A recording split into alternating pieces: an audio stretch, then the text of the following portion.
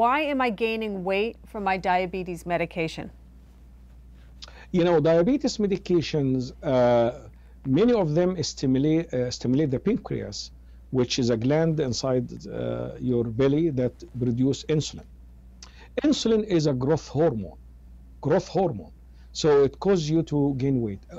Insulin takes the fat and put the fat inside the fat cell.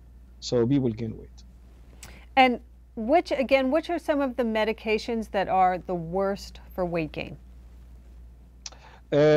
Unfortunately, it is the insulin. Although the insulin is needed for most people with diabetes, of course, all type 1, but big number of type 2 as well, insulin can cause significant weight gain.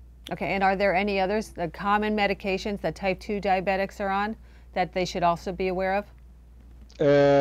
Medication like, as I mentioned, glyburide, glipizide, glimepiride, Actos, Avandia, those medications, all of them cause significant weight gain.